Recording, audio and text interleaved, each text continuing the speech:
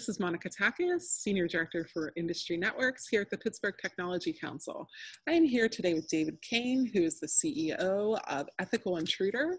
He will be moderating a breakout session at Cyburgh on August the 31st, entitled Building a Mature Security and Compliance Framework for Any Size Organization. David, why don't you tell us what we're going to learn in that session? Sure, thanks, Monica. First of all, we're very excited to be leading a breakout session at Cyburgh.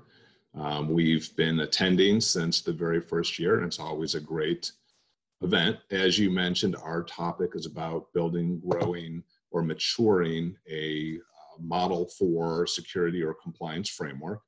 And the way this came about was that over the last 4 or 5 years, we've had a lot of people in Pittsburgh come to us, whether they have 3 employees, 20 employees, 400 employees, 2,000 employees, where all of a sudden they have a requirement from a partner or a customer to actually maintain or build a framework for compliance or security. And what we want to express is that regardless of the industry, regardless of the size, there's always a way to understand how to get started, how to grow, how to start to meet these business obligations. And I think a lot of organizations that don't necessarily have a CISO or a compliance officer sometimes just don't know how to start. But the key is that this is now a business obligation in order to maintain or grow their business. So that's what we're going to talk about. We're very excited and look forward to being at Cyburgh.